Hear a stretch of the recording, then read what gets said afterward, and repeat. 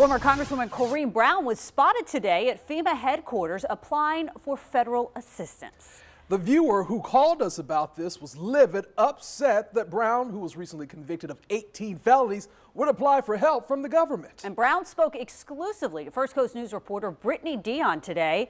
Brittany is live tonight from the FEMA headquarters in San Marco. Brittany, what does the former Congresswoman have to say about all this?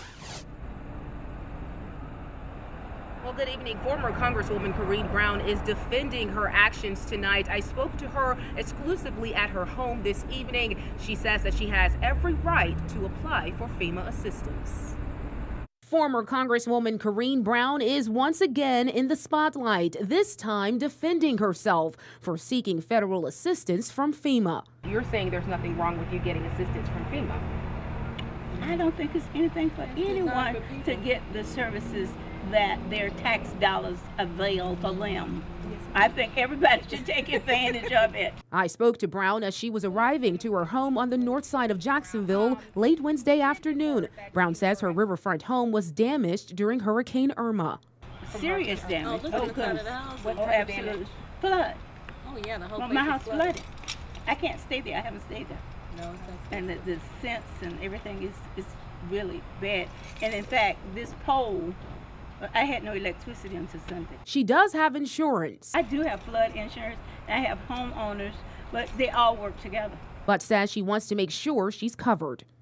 And of course, having been on the committee, I know of all of the services that's available to the people in the community. Since the early 90s, Brown served as a congresswoman on numerous committees. Last year, she was indicted on felony charges, including fraud, tax evasion, and public corruption. Months later, Brown lost her seat in the primary election. And in May, she was convicted on 18 counts and is awaiting sentencing scheduled for November. Despite making a six-figure salary while in Congress, Brown has been very vocal about her legal expenses and financial troubles. We talked to FEMA, who says anyone can apply for assistance. Their salary is not a factor. What are your thoughts on people thinking it's wrong for you to ask for FEMA? No. It's for everybody. I don't want to be special. I want everybody to get services. And that's why you were there today? For everyone or for your... I was there for myself.